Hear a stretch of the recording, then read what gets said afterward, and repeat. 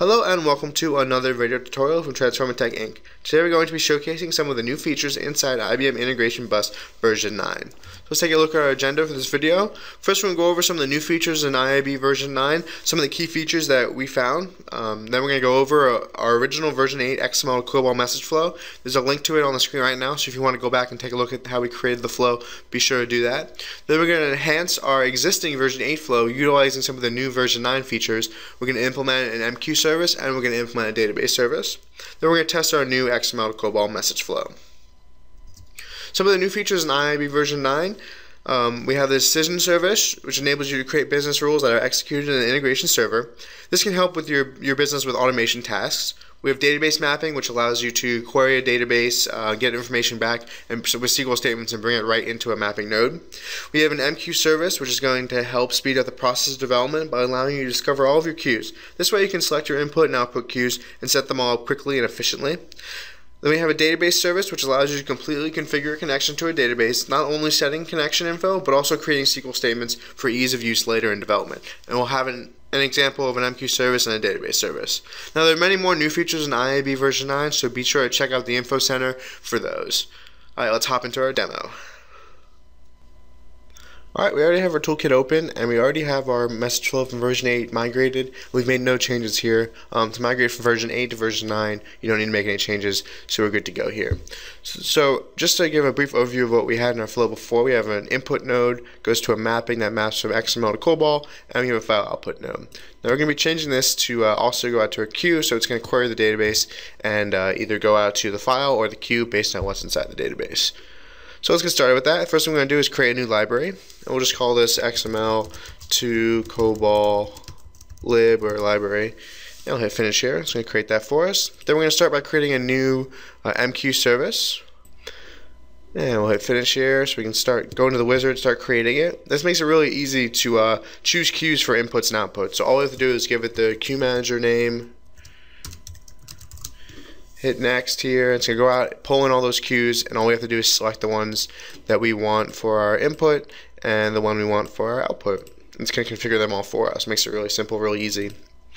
So we're going to leave these MQ headers, message headers as default because we're not really using them, but if you had to change them, then this would be where you do that. And here we're going to set our operations. Now we're not using any external services or we don't have any special data types, so we're just going to set these as default to string. So we'll hit next and we'll see our summary and we'll save it and we're good to go there. So we'll hop back to our flow and we'll apply this MQ service. It's really easy. All you have to do is drag it, drop it onto your message flow, choose the implement option, and there you have it. We're all set up, ready to go already. So we have our MQ input, we have our output, and it gave us our MQ header as well.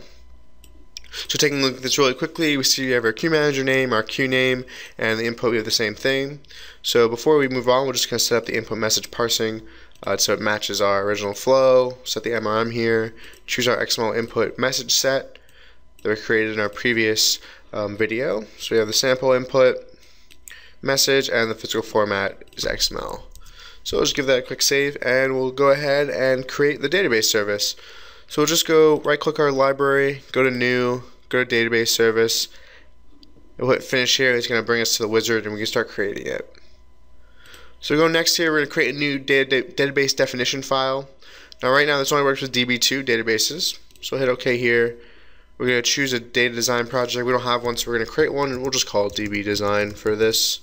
And we'll hit finish here. And once that's created, we're going to hit the next button. We're going to create a new connection to our database. So basically this is just going to be copying what's in the ODBC connector. So you have TTDB, we're going to use our DB2 admin here. And we'll hit finish. Alright, so we see that was created. We have all the information here. We'll go next. So this is going to go out and we're going to give it the schema that we created our table with. And this is going to go out and grab all the tables underneath that schema file and we can begin working with it. Make it really easy for us to visualize what's on the database table. And then it's going to go ahead and generate some SQL code for us so we don't even have to do any of that. So we'll take a look at that.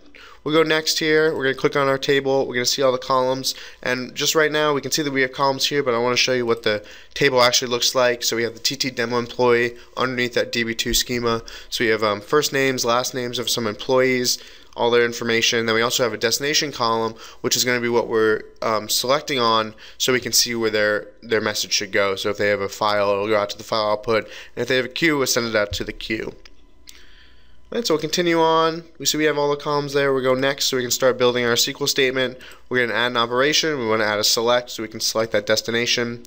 So all we have to do now is to select the destination as our output column, and we'll give it some conditions because we want to give us the where clause so we can choose based on first name and last name. So we'll go first name. We'll hit the add here because we're going to be adding first name and last name. And we'll choose last name, and we're all set. So we'll hit next. And we'll leave all these default. Everything's good here. Next one more time, and we'll save the database service. Alright, so now we have our database service. To apply it, we make it really easy. All we need is a compute node. So we're going to drag the compute node onto our message flow. Once we have the compute node, really easy to apply the database service. Just drag the database service onto the compute node, and we're going to drop it and hit finish. So this is going to bring us to the code that it generates for us. So we can see that it created a SQL statement automatically, generated for us. So if we're not so good with SQL or we're not sure about what the commands are, it's going to get created for us, and it makes it really simple, really easy to use, and also really quickly, which is really good for development. Alright, so we'll take a look at the SQL here. That's going to the ESQL that's going to work with this SQL statement, work with that method. So we'll go into here. Now we already have it copied, so we're just going to paste it on here, and we'll go over it really quickly. So we declared some variables here for first name, last name for the result set. We've set our first name and our last name to what's coming out of the mapping node. So we have the input root, MRM, name, first name. It's going to be coming out of the mapping node in that format, so we can pull it into our ESQL here. Then we're going to send it off to that generated method for us. It's going to return back the destination from the database. So we have the row reference here that references to the results. Now we have some logic here that if the return destination is file, it's going to propagate to the out terminal, and if it's anything other than file, it's going to go to out1, which we're going to connect up to the queue. Alright, so we'll give that a save, and we'll go back to the message flow, and since we're all set, we've applied our MQ service and we've applied our database service, we can just wire this up, deploy it, and give it a test. So let's go ahead and do that. We'll just wire ins to outs here. Really easy. And then on the compute node, if you remember, the out is going to go to the file, and the out one is going to go to the queue. Alright, so we'll give that a save, and we're ready to deploy this.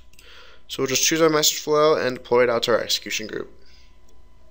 Alright, while that's deploying, we're just going to give you a quick overview of what our inputs look like. So we have two different input files here. We have one with my name, and that's going to query the database based on my first name and last name.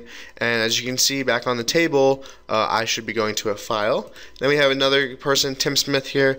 He has some other information, and on the table he should be going to a queue. So we will test that right now. We'll go to our RFH util. We're going to open our input file for me, so we should be going out to a file. We're going to write to our input queue. Alright, so it's going to go through the message flow and should be out in the file, and we can see that it is in a fixed length format with all my information that came in from the XML input. Alright, so we saw that example, so now we're going to do another one with the other file that we had for Tim Smith. He should be going out to a queue, so we're just going to write to this queue. Through the input queue, it's going to run through, and we should see it on the output queue. So we'll take a look at that. So we'll just start browsing this, and we should see that we have the same information, but now it's on the queue because it's been routed based on what the destination said inside the database, based on his first name and last name. We can see we have fixed length format with all the information. So we can see that everything worked really well. We had our message go to the file or go to the queue. So we're all set there. Thank you for watching this video from Transformer Tech Inc. on some of the new features inside IBM Integration Bus version 9. Be sure to check out our website at www.transformatech.com. You can always email us for more information at info@transformatech.com, and be sure to check out our other videos on YouTube for some WebStream Message Broker tutorials, and as well as information about our WebStream Message Broker and MQ monitoring product. Thank you.